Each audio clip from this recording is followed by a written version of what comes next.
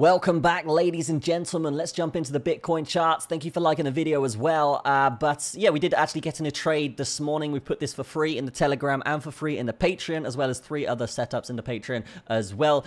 This one did come through, as you can see here. Beautiful trade here. We got in around 64.5 as this structure looked like it was breaking. Okay, we were losing the moving averages. It just looked pretty bad across the board, okay? So my Google Gemini is just going off in the corner. Amazing.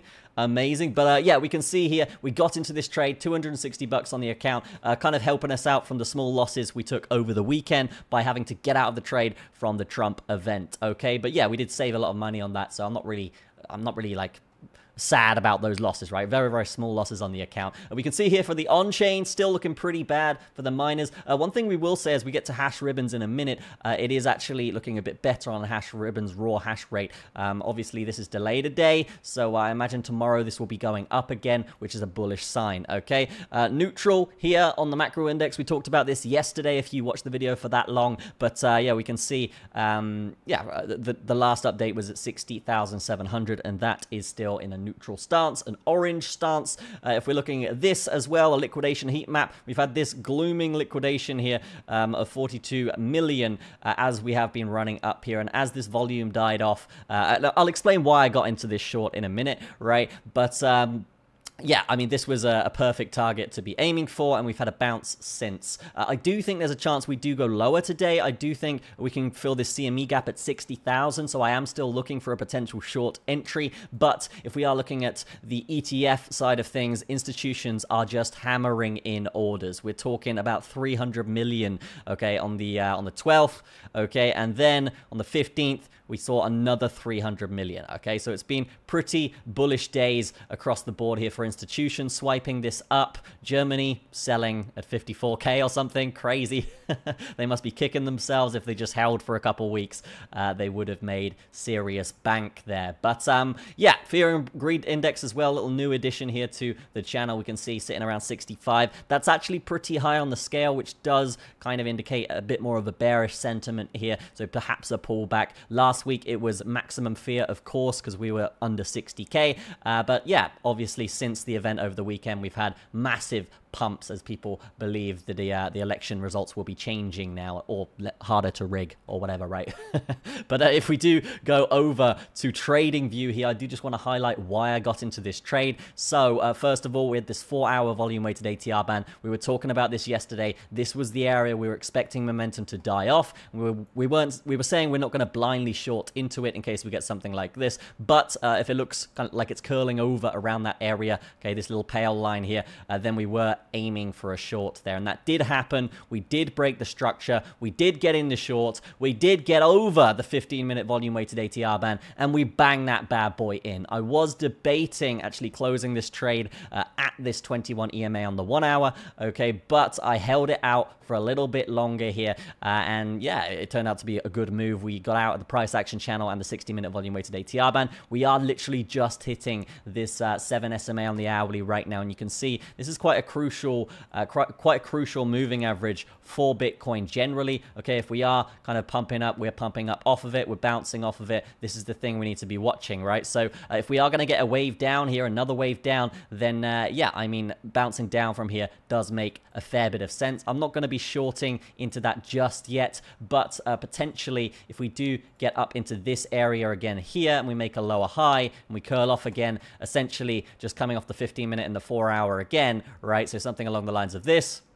Then whenever some microstructure breaks, I'll probably look for another short down again. And I believe this short potentially could lead us down to fill the CME gap, which is just looming down here. So if we do just get rid of everything here, I do just want to show you, we're kind of done with the volume weighted ATR bands here, but we do actually have this 15-minute at 61.7. So yeah, that's an interesting one as well. Usually we like to bounce on that as well. So yeah, this could be a key area to be watching for a short, actually, before I do get rid of it. If we lose this 15-minute volume weighted ATR band, it was kind kind of hidden by everything, right? But 15-minute volume weighted ATR band, we would probably aim for a short here down to fill this CME gap at 60k, and you can see another 2% trade potentially there. So as of right now, we are just kind of watching this, letting it bounce after this small downwards wave. Obviously, it's a bit more bullish now because these institutions are just hammering in money, but what I will say is we have to be prepared for this CME gap to be filled. CME gaps do get filled like 100% of the time. It's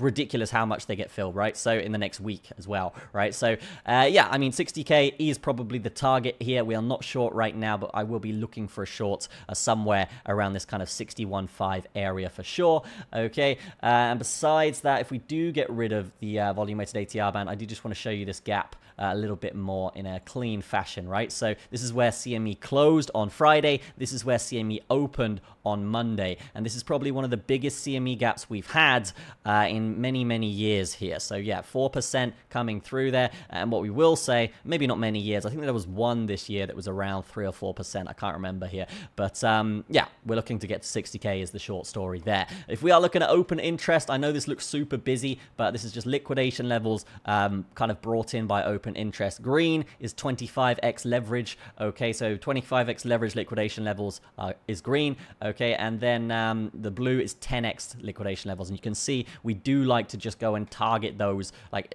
Bitcoin is just drawn to these like a magnet. It's ridiculous. Okay, and it's not like they're just appearing and then we go to them, right? It's these things can be around for a while, right? These things can be around for a while, and they usually appear when open interest is at a high point where we get a big move or something like that, right? If we are looking at open interest just in general, we can see it has come down quite a bit here. I prefer this a little bit more like this, actually. So let's just do it like this, right? So yeah, some of my insider guys were saying, yeah, it does make sense that we get this downwards wave here with open interest coming up so much here as everyone gets bullish after this event. I mean, this is a ridiculously steep upwards curve here. Even if, like, I could zoom this out so much, it's still super steep, right? So we are looking at this and we're saying, okay, some spillover is expected. If it is going to be a market flip where we do just bang it from here, that's absolutely fine. All we're going to do is wait for this high to break and then bang it in, aiming for this next liquidation level at 66.2, right? Targeting these is super profitable. I've backtested this a lot here, and you can see, right, once we hit one, okay, you wait for the low to break and you aim for the next one. Not the best example because these are so close, but yeah, low to break here, aim for the next one. Okay, low to break here, aim for the next one. So yeah, this is essentially what we're going to be doing here. If we break this high, we're going to be banging it all the way up to 66k, ideally anyway. If we don't, and we want to come down, then we do have this short that we were targeting back to the CME close anyway. Again, that's around 60k around this area, and retesting this trend line after breaking out this pattern does make a little bit of sense anyway, right? So yeah, ideally, we can come down here. If it is going to be bullish, which is great for everyone, right? Coming down here and testing this first is fantastic. If we can fill this CME gap, it removes a lot of the bearish pressure in the market because everyone's going to be expecting that CME gap to be filled, right? So we want this to be filled as soon as possible, and then if we want to go bullish from there, fantastic stuff, okay? If we do get lower than that, and if this is just going to be one of these scenarios where we just get obliterated, you guys know the drill. We're going to be looking for this kind of area to break. So this trend line super important here. If this breaks, then yeah, we'll be looking for about 57.4 downwards, and potentially just finishing off that measure move that we were talking about from this giant pattern that was initiated, right? So maybe the market makers want to bring it down there, but yeah, I mean, right now this could be a macro flip generally. It's not confirmed yet though. I want to be clear with that. Do not just bang in your bags, okay? This news is very different to normal news, okay? It's not like some Mount Gox, or it's not like anything like that, Germany, stuff like this. This is a global financial event. This is something that's huge, okay? It will affect everything, and people are saying that, hey, your boy with the blonde hair is probably getting elected, so yeah, they expect the markets to pump, and he has publicly backed Bitcoin as well. So yeah, I mean, it does make sense here for this bullish reaction, but some kind of pullback here to kind of fill that CME gap, get back to 60k, retest these levels, and then bouncing up from there. Then we can start eyeing up a potential parabolic run, okay?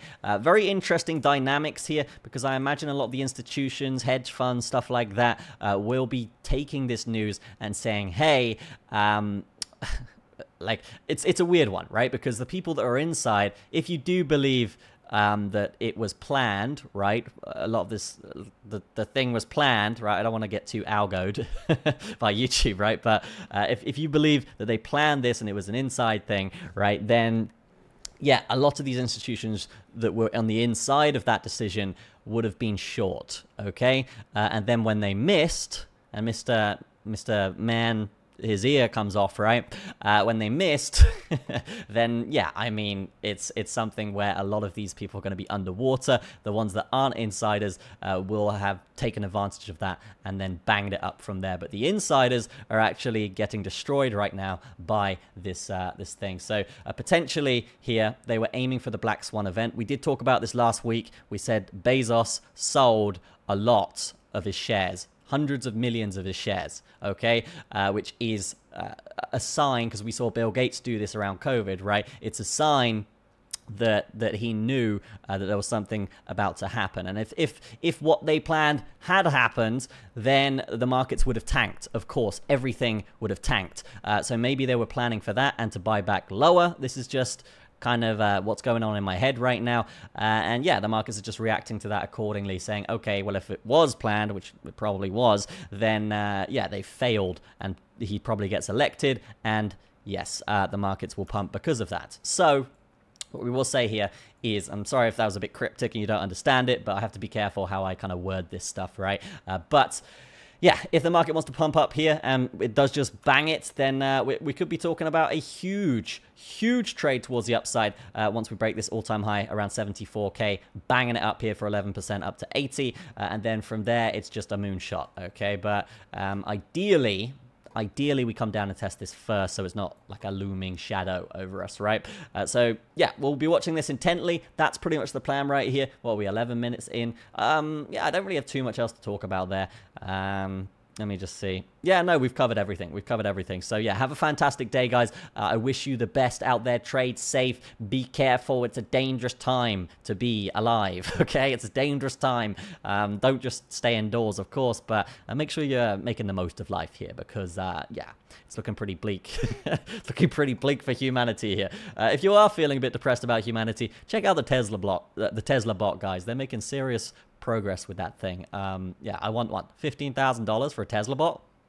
Of course, yeah, I want to open a takeaway shop called Hammy's Wraps, right, where we make little wraps, and I just get Tesla bots working on it all the time. I have 5 Tesla bots going. Probably the worst use case you can have for a Tesla bot. It's probably way more profitable, but yeah, I would like to have that. That's one of my little small dreams coming through. I could probably do it now, to be honest. It's just I don't want staff. I hate managing staff. It's my biggest pet peeve. But yeah, that's gonna be it from me. Have a fantastic one. Oh no, actually, I forgot to tell you why I got into this trade. Oh, I did tell you a little bit why I got into this trade, but the other bit was because volume had started decreasing here, right? And that was the other reason. Besides that, yeah, I'm going to end it here. Peace. Goodbye. Thank you for liking the video. Leave me a comment. Let me know what you think is going to happen with the markets here based on the most recent news this weekend. Cheers.